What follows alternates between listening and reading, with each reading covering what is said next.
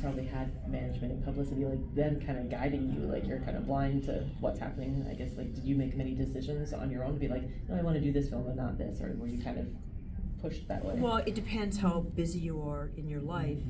And I just zoned out because I was just thinking of something that, getting back to that point, is that then when you don't say yes to that director or producer and you see who gets cast, you say, did they do that? Yeah. Did they? And then, you know, and then other peers I know that did make the big time, when your PR person tells you who that was, that actress, people, it was, oh yeah, she slept with, on that film, to get that film, she had to sleep with both the lead actor and the director. And I just thought, wow, yeah, yeah. Yeah, and you know, and then I also had this boyfriend for 10 years, Mike Gormley, who was, you know, 25. He was vice president of Mercury Records and vice president of A&M Records, and managed the police and discovered the Bengals. Like, he was just telling me, like, in the early days, and I didn't know this, it was just understood in the industry that if there was a female that opened for a big male musician, that they were just expected to sleep with them. That was just, if you want the gig, then, like, it just was the way of the world. And I just said, oh, wow. I'm glad that's changing. And they just, you're in your hotel room and they just knock on your door and you open it and there's like yeah, the guy from the band. Yeah, it's like, do you want to be successful or not? Yeah. So well, luckily things have been called out a lot more about that. They have been a lot more called out. Well, you know, I've got till actually Monday, because to make this decision to call Gloria already on Monday about something that happened to me in Hollywood, and it's trying to get the courage up.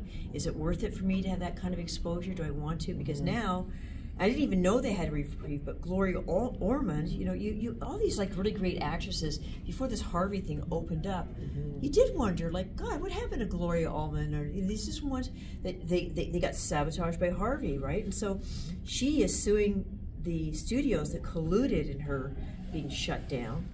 And that's when I found out that they've had this reprieve, that they had a statute of limitations, but they've opened it up again until October 31st. So, you know, I forgot to call on Friday because I was getting ready for this, but did I forget, or is that mind, again, like getting in the way? So I've got till Monday, and part of me says, yeah, you got to do this because you're actually helping other people, because because then people pay more attention that it can happen. Yeah, to anybody. You know? Yeah. I feel like there's a certain power in saying the truth. Like, I've had things in my life, like I kept it secret, but then the more I kept telling people, the easier it got. I'm like, no, I'm taking power away from that situation now. So yeah, exactly. It's a hard decision to make, though, because especially when you're going public, you're like, now I'm going to get a backlash. Now everyone's going to know my business. Well, that's initially you don't do it too because you think you're going to get the backlash. Yeah. You know, you're so terrified of these people sabotaging you, but I'm older now and I don't care. Yeah, it's like, fuck them. Yeah, exactly, exactly. Yeah. But it's also such a warning for everybody, everybody to pay attention. Who wants you and why? Yeah, and for kids, and that it does happen to boys. Yeah, absolutely. Hockey. It's a big one, boys kids. Yeah. Oh, so painful. Yeah. And have you found, because you've moved back and forth between like LA movies and Canadian and you movies, move back for different reasons. Like early in my career, I would move back and forth because I'd run out of money, okay? Didn't have my green card yet, okay? So I'd come back here and work again, and I kept going down. It would cost a fortune because it was days before the internet. So you know, here now you could look for sublets and roommates online, but you didn't have that. So I ended up staying in motels and hotels and eating out. So it was super expensive. And then you move back because you just miss your family and friends. So, you know, you come during the summer and at Christmas. So, and the reasons change why you keep going back and forth. Yeah. And is there a difference, do you find, between productions, like Hollywood productions and like Ontario productions? This makes me want to cry now, too. Because had I done all the movies that I did up here in Los Angeles, I'd be in a way different place financially. And I wouldn't be as hurt.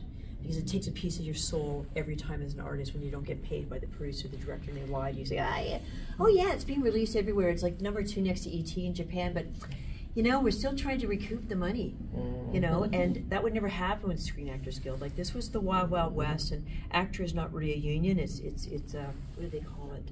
Because it's an alliance. And because the actors up here are not considered employees, so they can't be a real union. And also, there's just a different culture that Screen Actors Guild, you're taught down there. You stand up for your rights, like Americans just do. They just stand up for their rights. Yeah.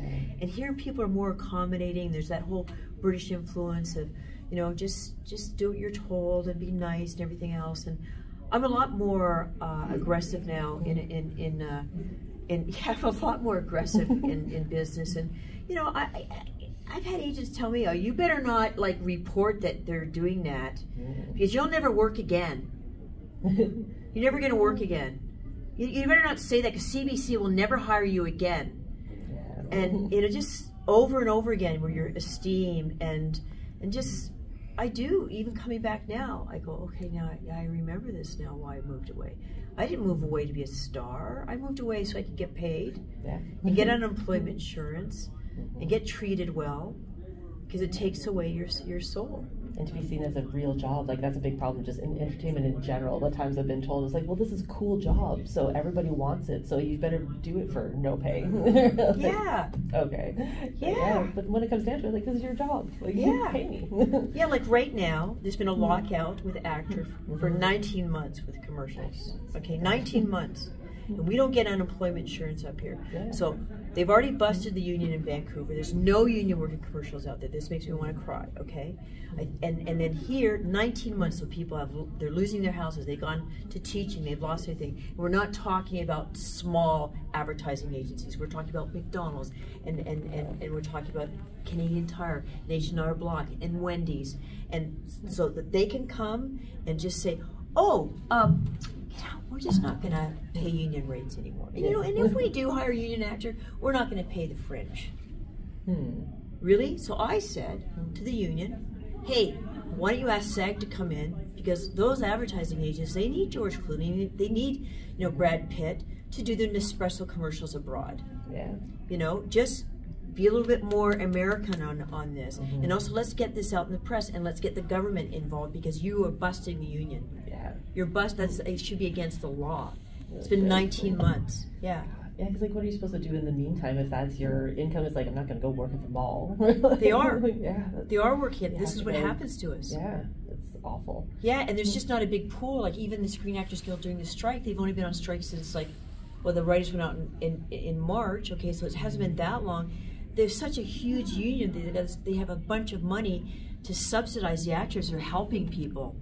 You know, the only free thing that we have, that's at least we have our health care. That down there they're losing their health care, but at least we have that. You know, the actors. But it's not our union helping us with that. Yeah, but it breaks my heart. It's like, that's not right. It's awful, and you don't have to move there. Like there's plenty of problems in the States that we don't have. But yeah, like which do you choose? Like which is the worst? Well, I do say, people say, oh God, how can you stand the weather up with that there? And I go, you know what? Snow, hail, mass shootings, drive-by shootings. You know, my son, I lived on the west side. He went to a Santa Monica school. By the time he was, 10, he'd already had 10 lockdowns in his school. Now, what kind of, so it normalizes it, and these people are carrying that kind of trauma around. Yeah, as kids that you're getting used to hiding under your desk when you're 5. That was for the, what was that, for the atomic bombs. Oh, yeah. Open your mouth. So my son learned a protocol of what to do during a lockdown. Yeah, jeez. So that you're always, I feel more on edge there when I'm there all the time. Yeah. I do. I love that I'm here, and I can ride a bicycle in Toronto, wear a dress while I'm doing it. Yeah. I can take the subway at 11 o'clock at night, and I don't have to, I don't feel threatened as a woman. Same. Yeah, I live downtown. People are like, you walk at night, and like, there's always people around. Like, it's not like certain areas where you turn a corner, like, look out. There's also enough. There's also enough police per capita. I mean, whereas they're like in Los Angeles, they just don't have the tax base, and so I became a very sloppy driver, like with like rolling stops, because there's no police around. Which that's a problem that they are finding that in Toronto. I live there as well. It's like, there's been a lot of people that have left or just like aged out, and then COVID, and now it's like we don't have enough officers to do what we need to do. Yeah, so it's definitely a changing world, and an anti-police world in a lot of ways in the last few years. So it changes the way that communities work, and it's like it does change the way people behave. Yeah.